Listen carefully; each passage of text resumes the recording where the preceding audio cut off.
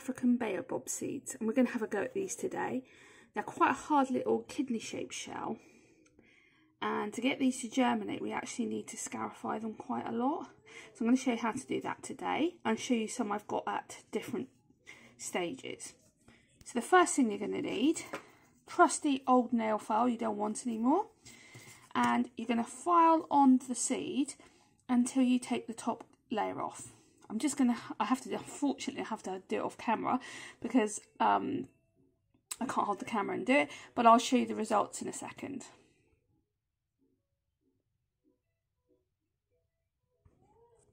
Filing. When you're filing, you want to keep going for about 5 minutes until you've got through that dark brown layer, which is the second layer actually.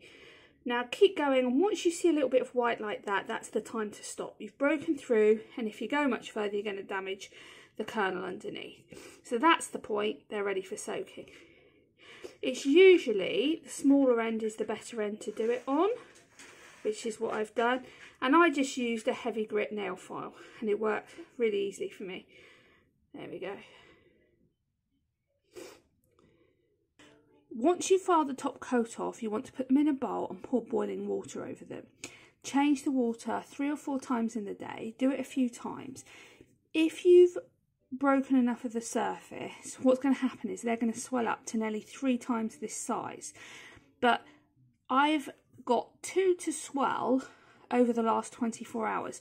So when they don't swell, I dry them off and I file a bit more off. And I'm going to show you the difference between one that's swollen and one that isn't. So this is one here that I've successfully got to swell, and there's the size difference between them. You can see it's really sort of juicy, but I have got others that I've been soaking and I filed that haven't swelled yet, so I will keep going with them until we get this sudden expanse of the seed. Okay, so file all of them, put the boiling water on and change that. Do it 3 or 4 times in the day, and if they haven't swelled up, and you'll notice the size difference, then take them out, dry them, take a little bit more of the coating off and have another go. Once they swell, they're ready for the next stage. So here are all the ones that I've treated with the nail file. I've popped in some of the ones I did a few days ago because you can see they're slightly bigger, but they haven't really swollen up as much as this one, and he's ready for the next stage. Because he's ready, I'm not popping him into the boiling water, but these ones aren't, so I'm giving them another treatment. Going to leave them for another day and see if any noticeably swell up. This one over here is ready to move on to the next stage, and that is now peeling this brown coating off. It can be really difficult to get off. You can do it with your nails. I did the other one that I'll show you in a minute with the nails, and once they start swelling, the seed pod does start coming off. You can leave them in the shells, and some do germinate in there, but a high amount of them will rot in the seeds if they can't break that shell. So just use your fingers. You can see bits of it are pulling off, and underneath you should be left with a white seed, and that's what I've got here. They soak in water and you should start seeing some signs of germination. This one's opened up a lot. It was the kidney shape, but since it's been soaking in the water, has opened up nicely, and that's what you want to get to. Once you get to this stage, you're almost ready for planting them. Now it doesn't matter if a bit of the skin comes off because this is the kernel, but you don't want to damage that white bit. Now if you feel like it's going to break, it's better to leave some of the brown on rather than break that, because it will still try and germinate. The more you can get off, the better. So I'm popping these back into some water, and hopefully we'll have a few more ready in a day or so. So here are the seeds that we've taken the coating off. Don't worry about the skin. If you peel the brown skin there, it won't hurt them. If you don't peel it, it's not going to hurt them either. Put them on some kitchen towel.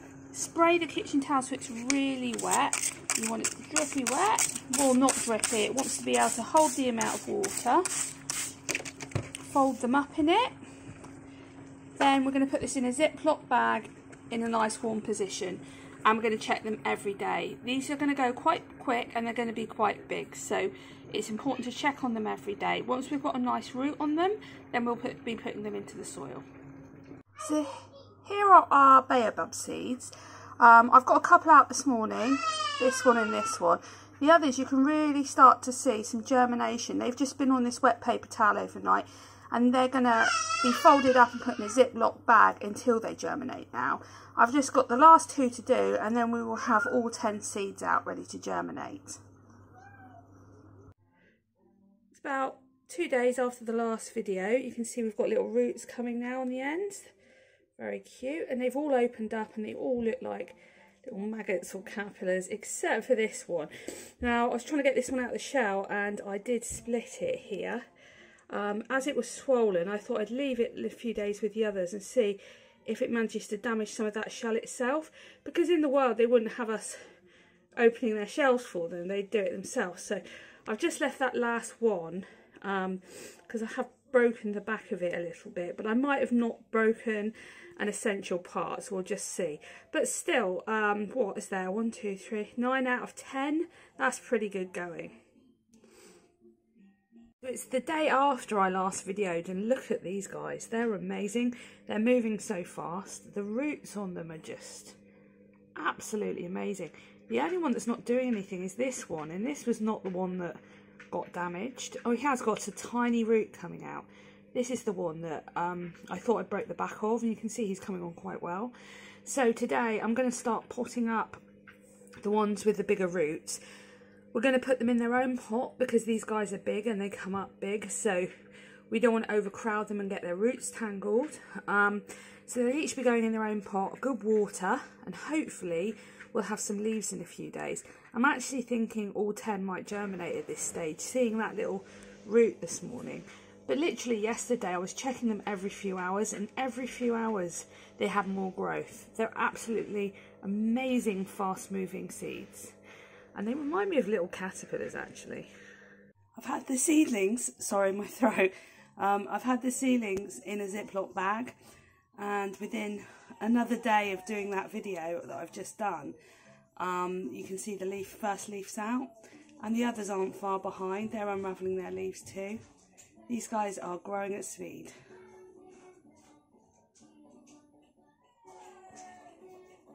So here's what we have after our 10 germinating seeds. We have one that's died here, and we have a few little ones that are doing something, but they're a little bit slower than the others, I think because it's got a little bit colder.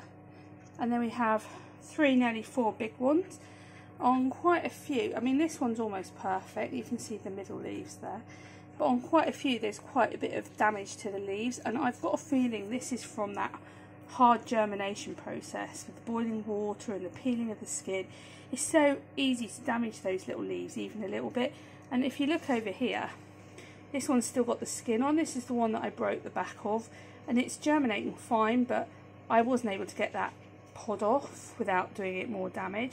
So you can see this is probably damaging the leaves a little bit because they're still stuck on, but they will come off, and those first leaves' job is to protect the true leaves that are coming through in the middle, which are these ones here. So any damage to these ones is not actually that big a deal. It just looks a bit naff. And on this one he's got quite a bit, but that will come off, and inside is the new perfect leaves you can see coming up here. So all in all, most of them do look like they're going to germinate. I think that's a wisteria seed that I've popped in there somewhere. But we've got 9 coming on there, so that's really amazing considering the process they had to go through, and they're growing really quick. If you want to have a go at these yourself, we will have more seeds on our website and on our eBay page. You cannot leave them outside over winter if you're in the UK because they don't tolerate the cold well. But what you can do is put them in a pot and bring them inside, especially if you want to bonsai them, because they are bonsaied quite a lot. But I would say they're not a bonsai for beginners because they grow so quick. You've really got to be on top of that pruning. It's like growing an ash. If you leave it too long without pruning it, when it's in those early stages of growing, you're going to get some ugly branches there. So I would say if you're experienced and haven't done them, have a go with some bonsai for them. Fantastic plants. Really enjoyable process.